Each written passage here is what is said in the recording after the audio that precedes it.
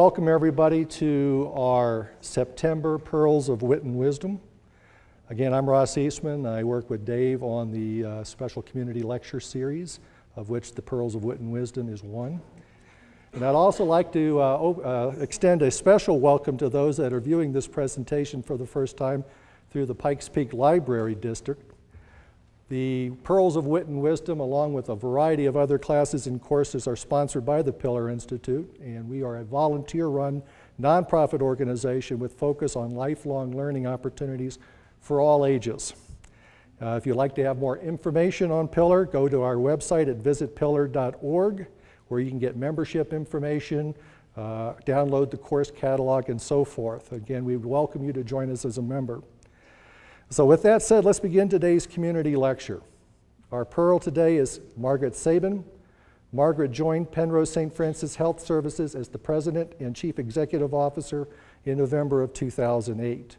In this capacity, she oversees the daily operations of the 522-bed hospital system, which includes Penrose Hospital, the 126-year-old St. Francis Medical Center, which is Colorado Springs' first hospital, the Penrose Mountain Urgent Care, Penrose Community Urgent Care, and the Penrose-St. Francis Health Learning Center.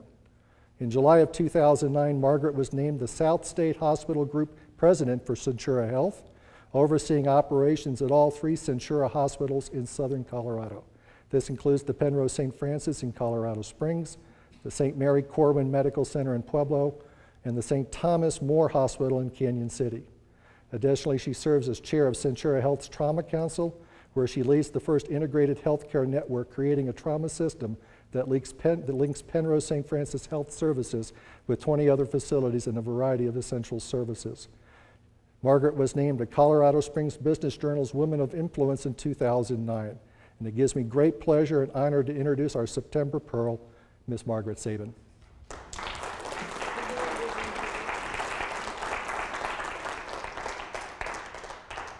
Thank you. It's an honor to be here. First of all, what a lovely setting. Had not been in the building, and the first thing I said to Johnny, our Vice President of Marketing and Public Relations for Penrose and South State, I said, we should use this, you know. So what do we do when we come into a building? We think of all the times we need a setting like this. I'm honored to be a Pearl today, so I wore my pearls.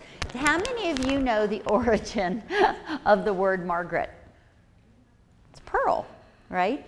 If you go back, so I found another Margaret here who was my daughter's English teacher last year. So now see, when I want to say something important about what the name means, because there aren't many Margarets, when I was a young girl, I'm not sure I liked the name, but I'm good with it right now. Now, here's what I'd like to do with you today, and it's going to be entirely extemporaneous, as is my preference. I'd like to talk just for a couple of minutes about, you know, why I personally chose healthcare. What sort of things happened when I was younger that made me go into this path. I'd like to talk a little bit about what's going on with healthcare right now, because it's a big deal. We have choices we'll be making, and what might it lead to. So those might be some facts and information that we could pull back to, and questions and answers. I'd like to talk about what we're doing specifically locally, keep those pieces short, and then connect right back to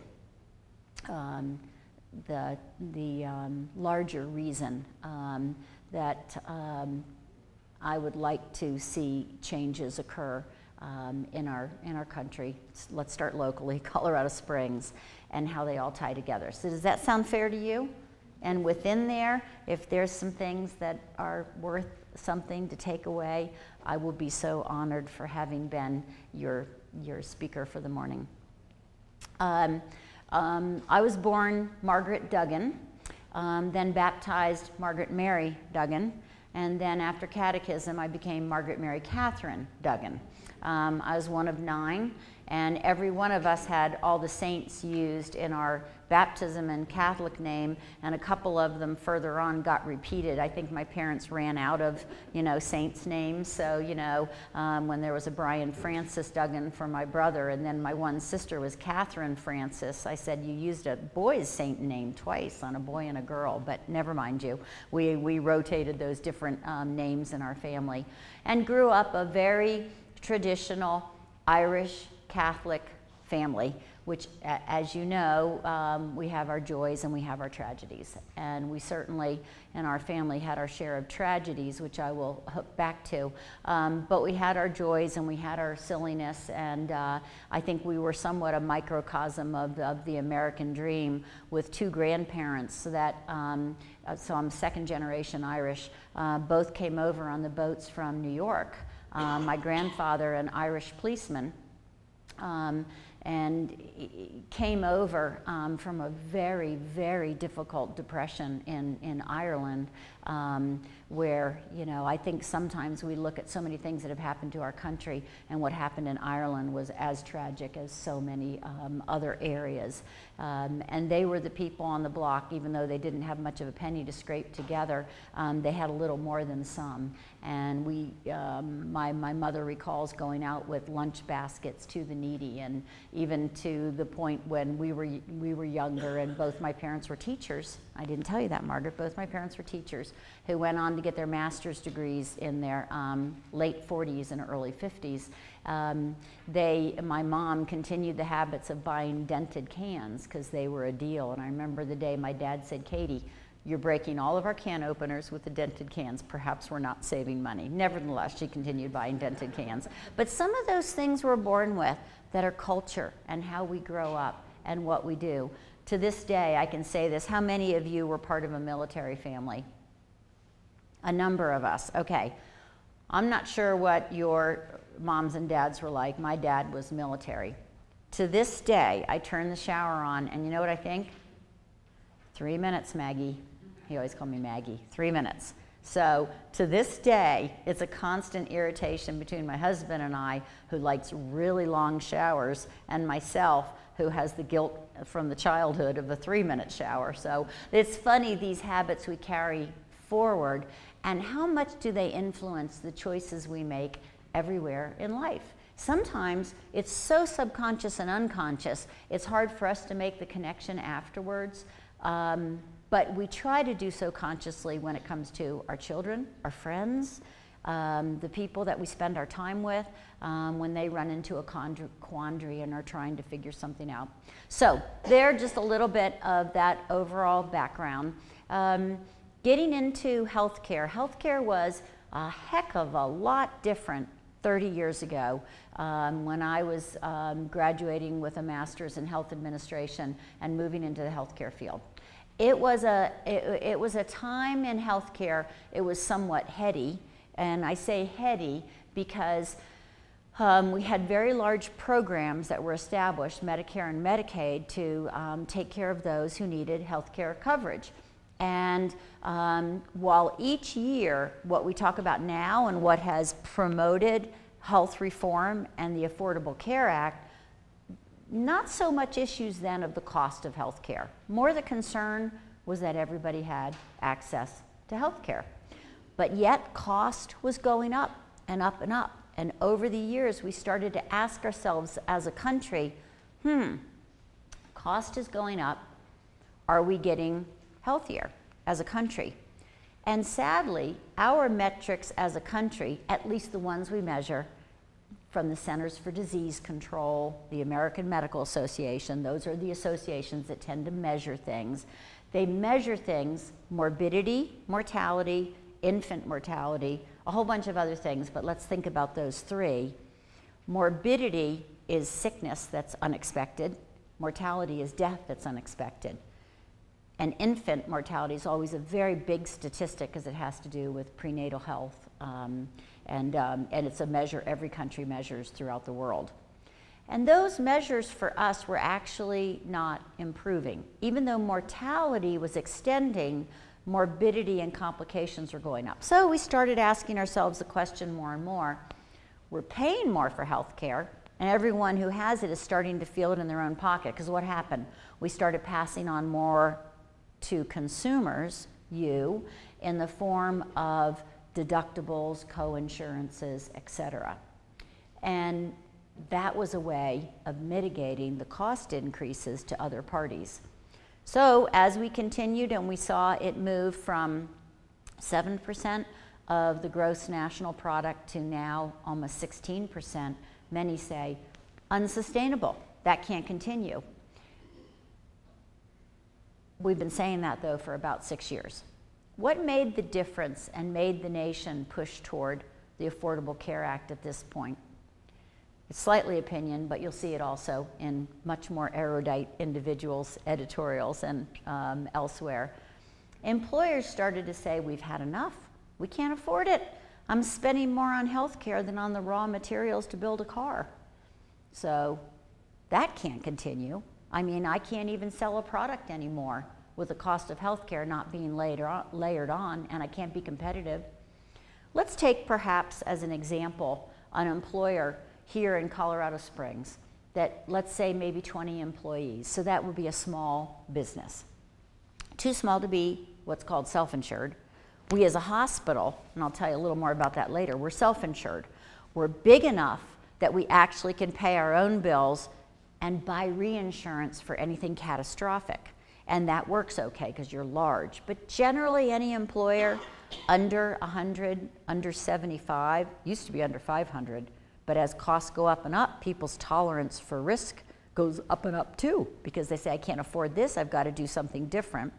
So back to the small employer though, 20, they're always going to be fully insured, meaning they're going to have an insurance company that takes care of everything and spreads their risk on what's called community rating.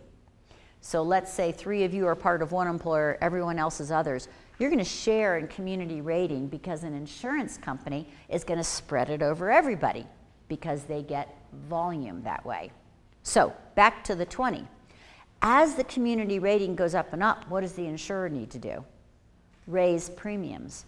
And they've been going up, particularly here in Colorado Springs, over the last 5 years, anywhere from 30 to 70%.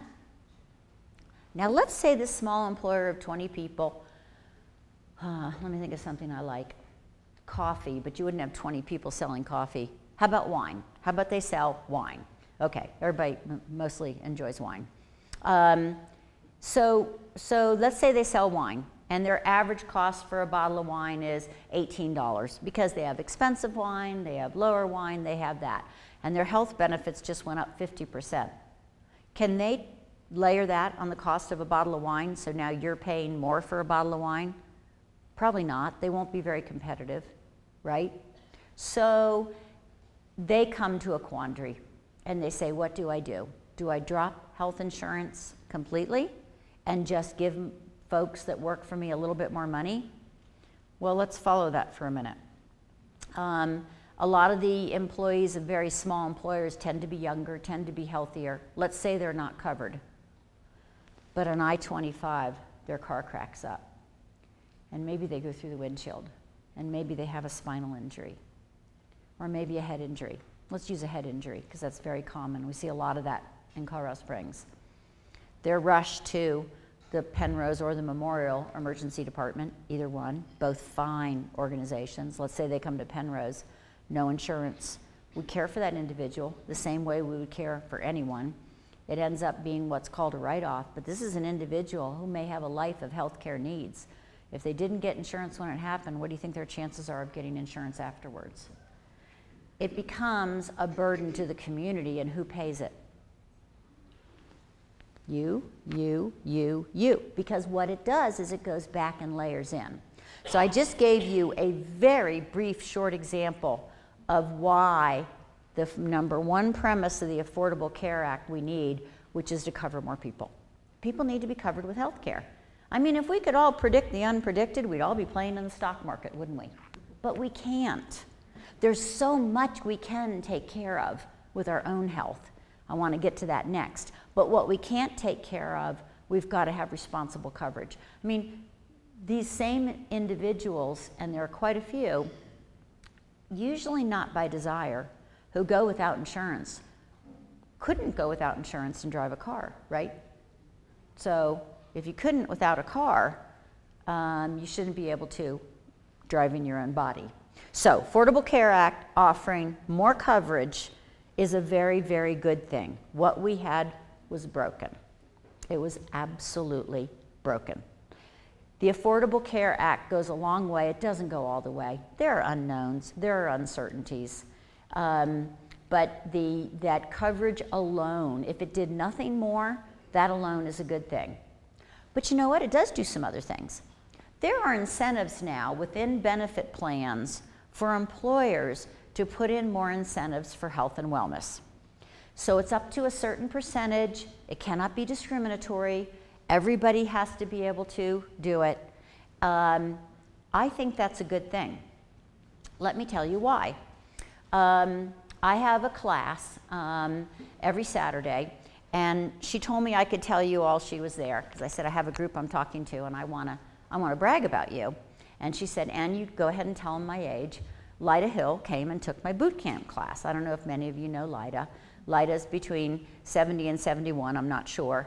And she, she takes very good care of herself. I also have another individual in my boot camp class who was a double lung transplant, is 72. She had the double lung transplant when she was about 45, has some challenges with it. That's a very challenging surgery, by the way, a double lung transplant for a lot of people. It doesn't have the best outcome, but works very hard to take care of herself. And then I have, some of your hard body 40, 50-year-olds. So it's a very interesting group of people. In that group of people, a young woman stepped up to talk to me. She's from one of the school districts, and had not been participating, at Penrose-St. Francis, but heard about one of our classes through the Old North End. We did a big project with the Old North End neighborhood, and that's an interesting story in itself, but it had some pretty incredible outcomes where we worked with the population on health and wellness and balance. And by the way, health and wellness isn't about running a half marathon. It's about eating healthy food. It's about being kind to yourself. It's about getting enough sleep. It's about permission to be joyful. So it's about a lot of other things. I want to be clear with that. Anyway, this young woman joined a class that was a Weight Watchers, and we subsidized that through the hospital, and came to some of our other different kinds. We have classes going on all the time. Some people say, is this a hospital? When they walk in the lobby. She lost in 6 months 68 pounds. So prior to that, I won't give a name, she had been what's called morbidly obese, which means a BMI of over 40. That qualifies by insurance companies for a procedure called bariatric surgery. Bariatric surgery, I want to give you a little math here, okay? Bariatric surgery, total cost to the patient, and because we have this goofy healthcare system where some people pay this, some people pay this, but in general, the package cost of getting a bariatric surgery, which staples down your stomach to a smaller size so you can't eat as much, is about $30,000, okay? It can range up to $38,000 to $40,000. If there's complications, it can go higher. So you have an idea now what bariatric surgery costs, right? Okay. This young woman did Weight Watchers classes, so that'd be a cost to us because we support the classes in the facility, offer rooms like this for people to come and talk amongst themselves. And then our instructors who teach classes, I believe they're compensated at something like $30 an hour. I teach and just make an extension of being a CEO. I think they go together. I think they fit pretty nicely. That's my Saturday one. And she'd lost 68 pounds. And just for a minute, I was struck by the ROI. Hospital lost $30,500. She totally qualified for bariatric surgery because that's the insurance criteria, and her business did support it, versus, I think, maybe zero. I'm not sure. So who saved that $30,000? The school district. Now let's talk a minute for the school district. School districts, big ones, tend to be self-insured. A small entity that saves money that is fully insured, it goes back to the insurer, and theoretically, health premiums are reduced. But the problem is it's not just on what they do because it's spread. It's what's called community rating. But school districts and the ones here in Colorado Springs are self-insured. So let's go back to our example of the young lady who would have qualified for $30,000 bariatric surgery, plus probably several weeks off work. So you got to hire a substitute teacher. I forgot about that part. And maybe a few other things with rehab and follow-up, versus this lady who did it on her own. Who saved that $30,000? It was a loss in income to Penrose. Who saved $30,000? The school district. Now, Margaret, this is a totally unfair question, but what do you think D11 pays one teacher for a year? Rough.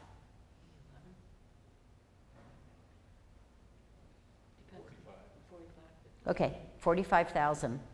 One person not getting a procedure, doing it what our grandmothers would say is the old-fashioned way, saved enough money for them to afford almost one more teacher. There are 9,000 people in D11. What if a few people did that? Aren't we worried about not having enough teachers?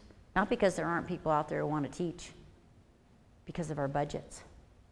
So I just want you all to be excited about maybe a different way to approach things. We spend way too much money on things we could avoid. We really, really do.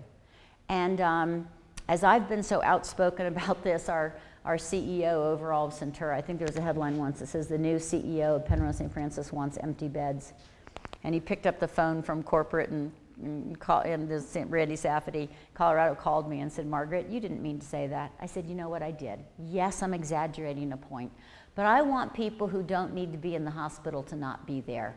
I like the ones who come through the front door and take my health classes. I like that.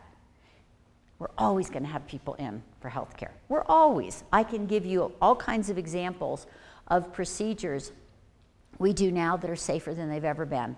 Never has the outlook been so good for a woman with breast cancer. Never. Never.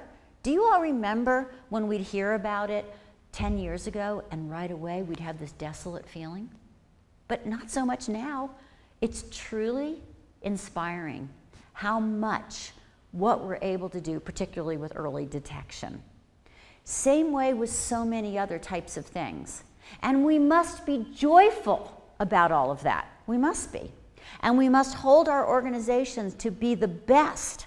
They must be good at what they do because you deserve it and because in the end you pay for it.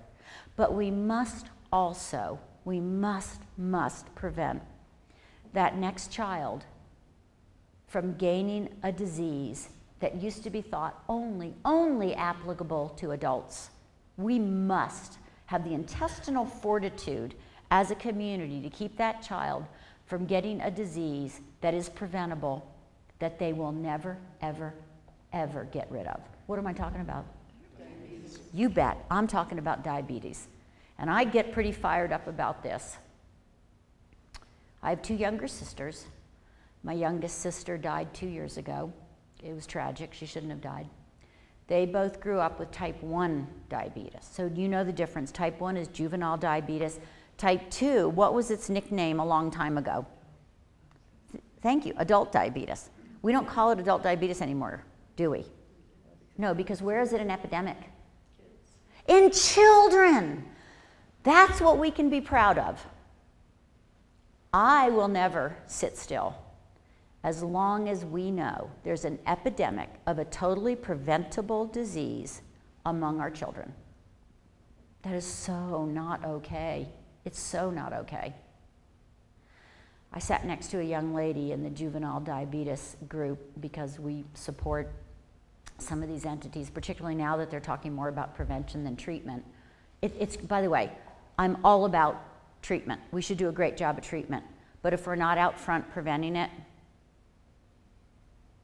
it feels as though we're not being truthful to ourselves and to the community. We have to be out front and prevent it.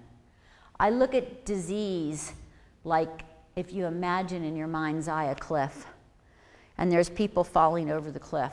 And I can predict to you, by the way, how many heart attacks there will be next year. Did you know that? I'll be pretty darn right. I do every year anyway, because I have to budget for the hospital. I can predict to you how many children will get adult diabetes. I can predict to you how many people will get many other diseases that are preventable. I can also predict the unpreventable ones, but the preventable ones, and I feel as though sometimes as a group, we sit at the bottom of the cliff and they're falling over. And we said, yep, yeah, I knew, it was about time for that one, about time, here we go. And we have the ambulances waiting at the bottom, and we scoop them up and we do a superb job. In fact, we rank in the top of the nation. Are you aware of that? Penrose-St. Francis is the only hospital in the state of Colorado that is among the top 50 in the nation for outcomes. That's pretty heady in your community. But if we work with every one of you, and we work with schools, churches, all of you, employers, and any group that has a passion in their belly to do something about the next generation that'll be better, we could do something that won't cost a lot. We build a little fence at the top of that cliff. And maybe that next person, instead of falling over, maybe it's that young officer who saw too much when they were deployed, and they came back into this community and it's too much, and they have a new young child in the middle of the night, and the next day they're in jail because they shook the baby and they're in tears, and they say, I don't even remember doing that. We have to prevent that, and that's all wellness. Wellness is mental health. Wellness is coping, and that doesn't cost a lot. It's time for us as a community to put more dollars into that. And I pledge to you as Penrose-St. Francis that that's our passion.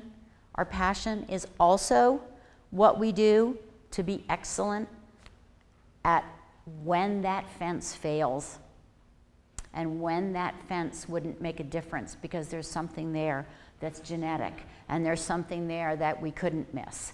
I pledge to you we'll be the best of the best at that, but we've got to do both, and we have to do more of that fence at the top. So back to the Affordable Care Act.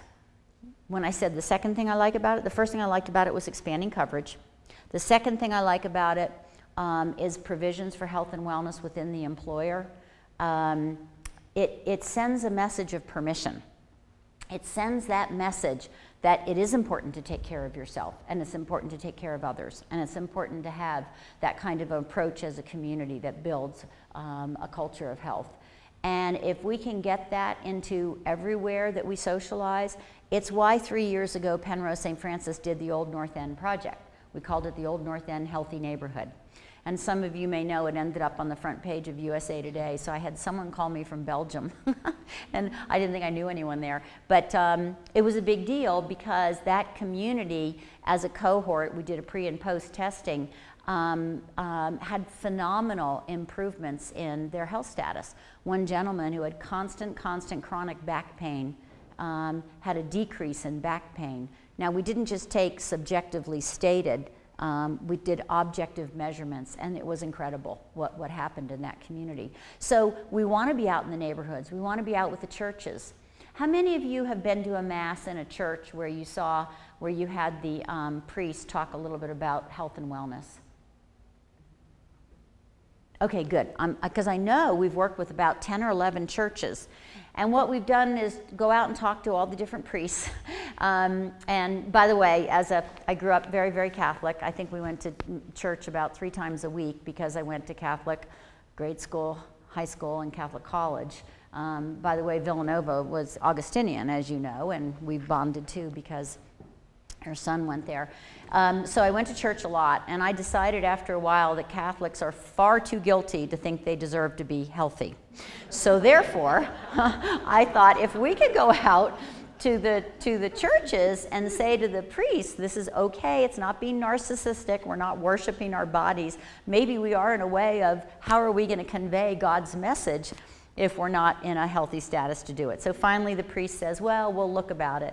And so we went into the church with those, you know, those little clicky things. What are they called, Johnny? Gizmos? gizmos, and we got in the different churches, the priest to ask people what kept them up at night, what they worry about. The priest afterwards, the next day when we looked at the results, because it's anonymous and people tend to be more honest anonymously. I mean, good Lord, look at our children on Facebook. I mean, I try to say that's not anonymous, but anyway. And you know what people were worried about? Health. Health of someone they love, how they could afford health into the future. That came out as top. So the priest who didn't think was part of it said, you know what? So I believe in that. So we wrote up some materials for incorporating messages, and in some of the church bulletins, next time you go, if you notice, you'll see we've got some health messages and health tips. So neighborhoods, schools, really it's gonna be where we live, where we love, where we learn, where we pray, where we play. That's where we're gonna make a difference with health out in the neighborhoods. You'll notice, you probably saw an announcement about a partnership with YMCA at Monument. And so Penrose St. Francis will be partnering there. And it just made sense as a collaboration, but also I want to be where there's some more children to influence the future. And I want to use the wisdom that all of us have together to try to influence the world to be a better place. I mean, think of something that we have, and I'll just speak now to everyone over the age of 50, which Johnny's not yet. So we'll just speak to the over 50 group. We have something that that group doesn't have. We have the power of hindsight. Oh my goodness. We have the ability to have lived through something, gone past it, and look back on it. The youth, real youth, don't have that. All they have is this huge, huge front mirror, right? Which is important. Everything's ahead of them. Sometimes they're not sure what risks lie there and what dark spots are there. And how could we collaborate more as generations in not so much warning about the risks, because to risk nothing is to gain nothing, we know that, but to look and impart some wisdom where it makes sense. I'd like to see our generations not be so siloed, but come together. A beautiful way to come together is to build that sustainable future. And so any opportunity we can have to work on that more, I appeal to you on, and I look forward to. We are looking at working with Colorado College. I think you know about D11, I already mentioned that, the churches, Colorado College, neighborhoods. What am I missing here? We've got some other interesting conversations going on elsewhere in the community that I'm very excited about it, so we're trying to hit all sectors. But if we can pull together our collective strength and our wisdom, we have a chance to change a few trends that are happening now that we cannot be proud of. I'm not going to go to my grave and own that this is when our children no longer had the chance to live as long as us. I'm not going with that.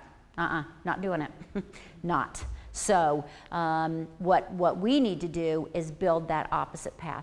By the way, just because I don't want to leave it out, we also need to do it in terms of sustainability and how we treat our earth. And I just go to science to look at this one. My husband does happen to have a PhD from the Colorado School of Mines, and is just by nature tends to be a little bit more conservative. But if we were more conservative as a country, I'm not sure we'd have some of the myriad of issues we have. But think about some of the things we just talked about in terms of healthcare, taking care of ourselves, demanding the best of the best, when again, the safety net is not there, when we have that unexpected heart attack, expecting the best, expecting that we are in an organization that performs at the top of the nation. There's no reason that should not happen. But as we look at what we can do, the opportunities are absolutely myriad in scope.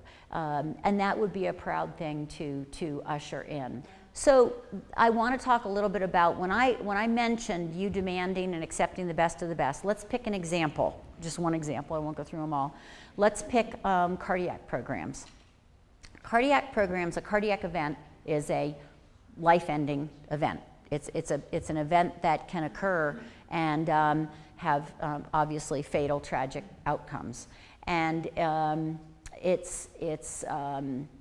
so let me ask you, across the country per 1,000, is heart surgery increasing or decreasing? Now don't think the non-invasive part. Think actual heart surgery. You're correct that it's increasing in numbers, but it's decreasing in percentage. And the reason why is drug-eluting stents and all the things that can be done non-invasively. So non-invasive is a very, very important approach. But there's still, and we're seeing younger and younger people with massive heart attacks. And sometimes you say, how would we ever have even begun to predict that? What might we have known that could have been a risk factor? Now, in fact, there are risk factors, but they're also silent. And you don't feel a risk factor. Did you ever wake up and say, my cholesterol feels good today? Yet, what a predictor, right? What a predictor. So, a little side note, know your numbers, know your numbers. But in terms of that, what's impingent upon tertiary centers of excellence is to not have programs where they're doing under 100 heart surgeries a year. Some states have certificate of need, which regulates. We don't have it here. I think it's okay we don't have it. The theory being that just the desire to do extremely well and be competitive will differentiate. But we looked hard, the team and myself, when I came to Penrose 5 years ago and said, we're doing about 190 heart surgeries a year. That's okay. That's not world class. This community deserves world class. We're on a run rate to probably do 500 this year. Now, is it because 200 more people had heart disease in Colorado Springs? No. A large chunk of the, particularly valves, I have to clarify because Johnny and I were having a discussion the other day, particularly valves, comes from outside Colorado Springs. 2 short stories. One, I do have a favorite shopping place in Cherry Creek. It's called Neiman Marcus. My husband calls it Needless Markup. But they have really good sales, I just want to say. And I was there, this was a couple months ago, and one of the, I was looking for someone I knew there, couldn't find them, and the lady who runs the designer department said, oh, Margaret, can I help you? It's bad she knew my first name. But anyway, she said, oh, my friend's husband just had heart surgery at Penrose. I said, oh, do they live in Colorado Springs? She said, no, they live in Cherry Creek. And I said, oh, well, do they have friends who live in Colorado Springs? Because you know, lately driving up I-25 has been this way all summer. Is no fun, right? And she said, no, we Googled it, and it said that that was the place to go for this particular surgery. And in fact, that was true. A couple days later, bump into a young man at the coffee bar. I'm always very friendly at the coffee bar, right? Because someone may offer to buy me a cup of coffee. Not really. But as Johnny knows, I'll buy them a cup of coffee. And there's a gentleman there from, now this just happened last week, from San Antonio. So I'm always kind of interested, San Antonio, all the way here. I know we do have a big Texas connection, but he said we were in Pagosa Springs, and his wife suffered a heart attack. And so they were here for that reason. So sometimes it's travel. We do have a lot of that during the summer, but it's also transparency of information. Now more and more information is available to you.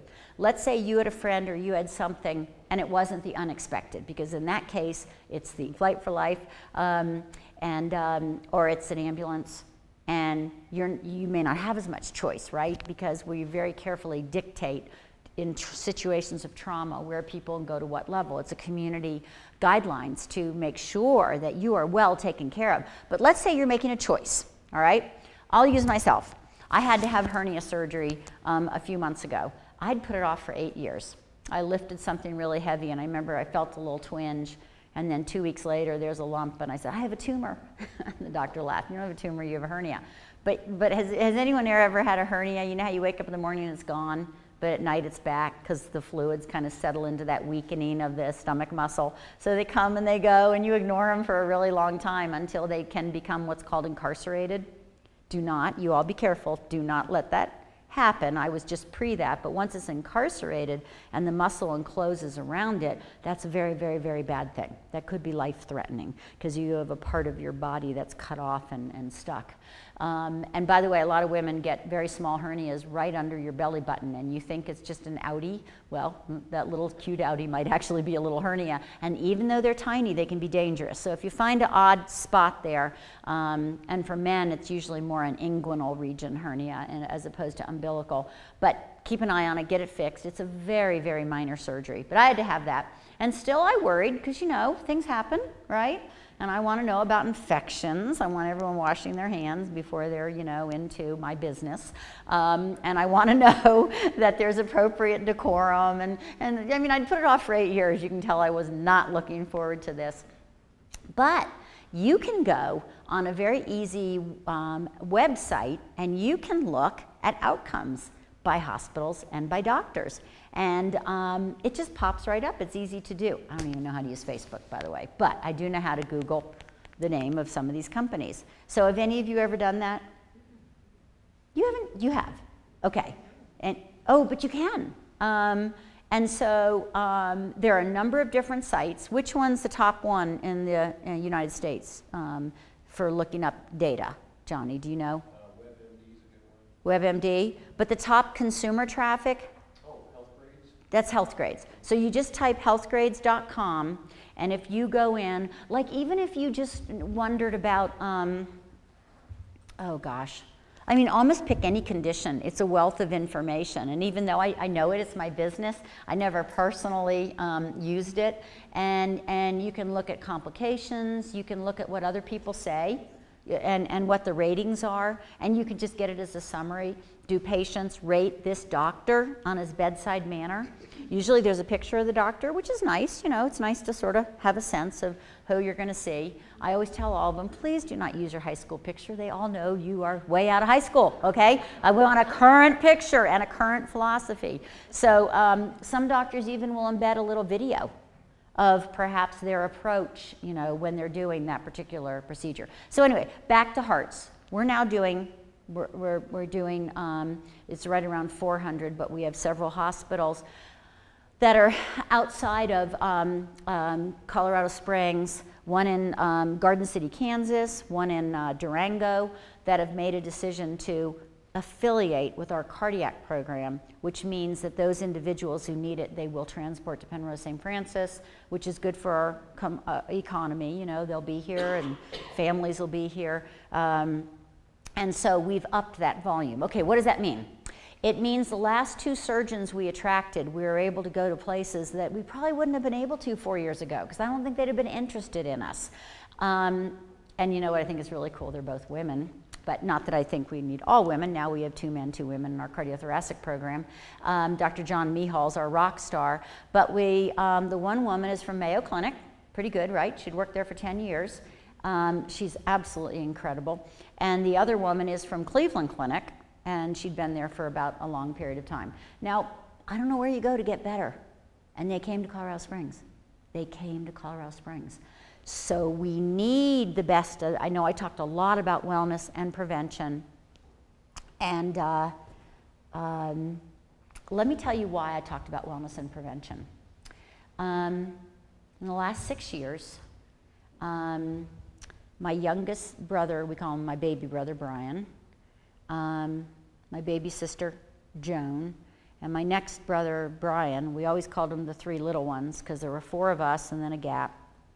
And then the 3 little ones. And we always called them, my 2 older brothers and myself and my sister, we called them the 3 little ones because, you know, we were grown up enough to sort of think, really, is this not enough? Do we need these? But, you know, we loved them, we changed their diapers, did anything. Last 6 years, all quite a bit younger than me, they all died. And they didn't need to die. They didn't need to die. You know, the baby, Brian, by the way, 6'3", size 15 shoes, walked into a hospital in Maryland. He was carried out. He walked in. I won't go into all the details, but I will tell you it was an emotional moment at the medical executive committee at Penrose when my first med exec committee, I just, you know, my brother Brian and everything else that occurred around that, they had a discussion of what the mistake was at the hospital that caused his death. He was a big boy. He was big in a lot of ways. Had, you know, a bit of a tummy, but he walked miles a day, did everything. They over-sedated him. He had sleep apnea, and his body couldn't take it, and he died of a massive heart attack. He was in his 40s, early 40s, died. And so that first night at MEC, they were passing a sleep apnea protocol. And I had to leave, and someone said, "What's wrong?" And these are things I haven't always been comfortable sharing, so I never shared it. But that night, to talk about what was the cause of death, that other hospital hadn't done what they should have done, and just lots of morphine. Big boy, but not with sleep apnea. You can't do that. It's a never event. You never, ever do that. So I want us to know that those national criteria that are already set, we don't think we're better to fly above them, that we're going to apply them religiously, and if we don't, we're going to discipline those who don't, that there won't be a spot for them at Penrose St. Francis. We're going to have a culture of quality, but we're going to have a culture of safety. First, do no harm. First, do no harm. Because if we don't adopt that, it doesn't matter how good you are, you cannot have that risk in your organization. So, thus, my personal passion for what we can do, health, wellness, and prevention, my desire to carry that forward. Also, the belief that organizations have to strive to be better, because not only is the community demanding it, but we can't afford a path of not doing well with what we do.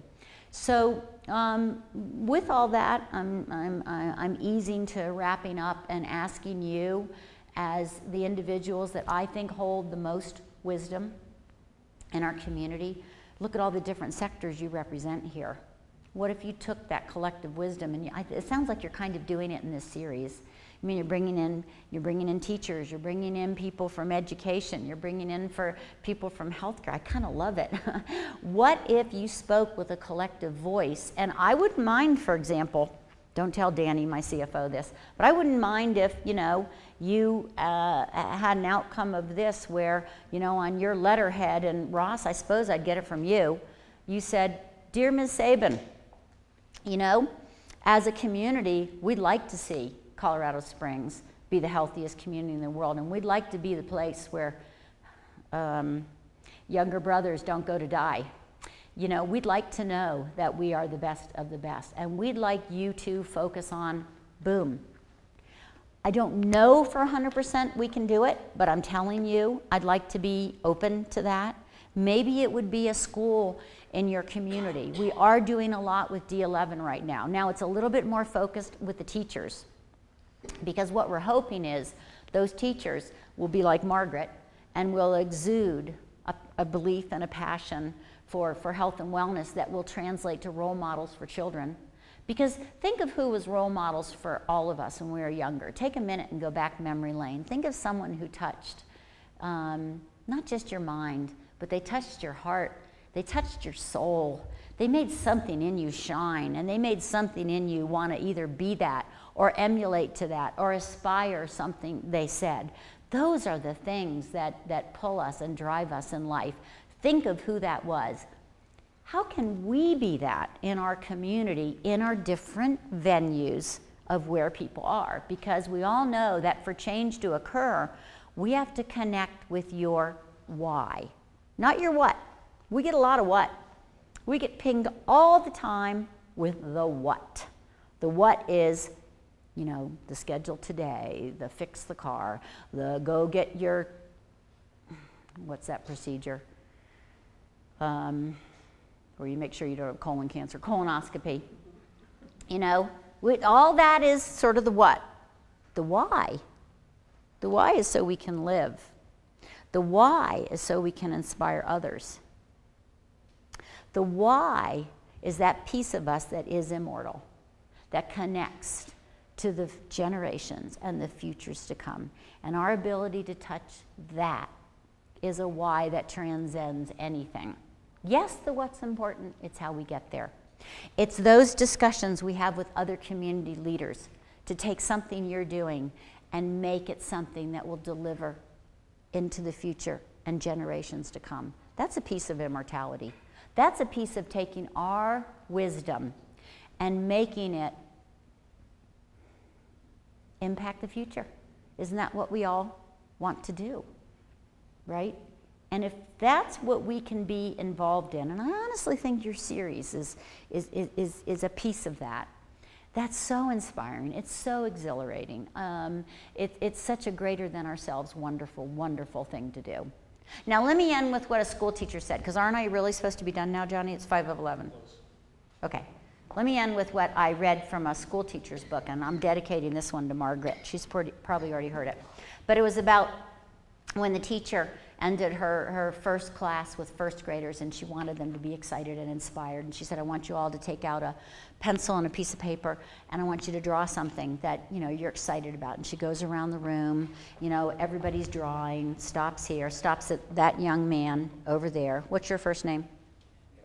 Henry. Henry? She stops at Henry, says, Henry, what are you drawing? And Henry said, I'm drawing a picture of God. And the teacher said, well, we've never seen God. We don't know what he looks like. And Henry said, well, you will when I'm done. So, we may be uncertain about the future. There are pieces of the Affordable Care Act that are uncertain. But with our will, our precious, precious amount of hindsight, which is wisdom, hindsight is wisdom used appropriately, and our ability to influence leaders in this community, Mayor Bach, Jill Tiefenthal, Margaret Sabin, Johnny Ray, you are our community. It's why we're here. You tell us what you'd like us to focus on more.